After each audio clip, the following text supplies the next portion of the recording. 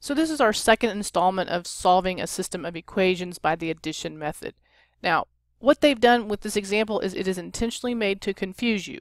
They've put that plus 3 and a minus 3 right on top of each other, but you have to take a careful look and you notice one is y and one is x. So how in the world am I going to solve these? Well, the first thing I need to do is remember we talked about ax plus by equals c. And so that's the form that I want to get each one of these into. So I'm going to rewrite them first so that you can see how I get what I get. So I'm going to subtract 3y from each side, which then will give me 2x minus 3y equals 9. And I'm going to do the same thing with the other one. I've got 4y equals 8 minus 3x. I'm going to add 3x in this case to both sides. And then that's going to give me 3x plus 4y equals 8. So now what I'm going to do is I'm going to write these on top of one another so I can figure out what, if anything, I need to multiply by to use the addition method. Okay, so now I've got them on top of each other. Now, which ones already have a different sign? Well, the y's have a different sign. So I'm going to find the least common multiple, which is 12.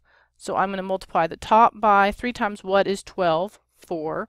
4 times what is 12? 3. And so that's going to give me 8x minus 12y equals 36. Then I'm going to get 9x plus 12y equals 24. So now I need to add those together. So what I want to do first is I'm going to rewrite them at the top of the next page or the next column so that we can all see exactly what I'm doing and I'm not running off the screen. Now you notice that, remember, the purpose of this was so that one of the variables, either x or y, would cancel, and we notice that the y's are going to cancel. So I do 8 plus 9, which is 17, and then I do 36 plus 24, which is 60. Oh, this isn't looking good, is it? So I need to get x, so I'm going to divide both sides by 17, and then I get x equals 60 over 17. Ugh, that's really ugly, isn't it? But that's okay. So we just want to, that is x, so now we need to find y. And in order to do that, we need to substitute that value back into one of our equations. I think the top one looks kind of cool, so I'm going to do 2 times 60 over 17 equals 9 plus 3y. And then I'm going to have to subtract 9 from both sides. So this will just give me 3y on the right.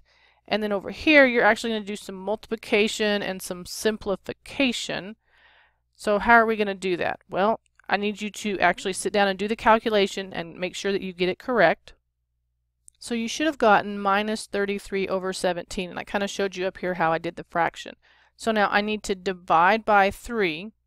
So I'm going to divide this side by 3, and when I divide by 3, remember it's the same thing as multiplying by 1/3. And then you'll notice that I have some cancellation that happens. If I divide this by 3, I get 1, and this I get 11.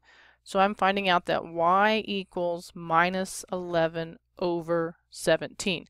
Again, you'd want to actually go in and verify that these work, and then that would be your solution set.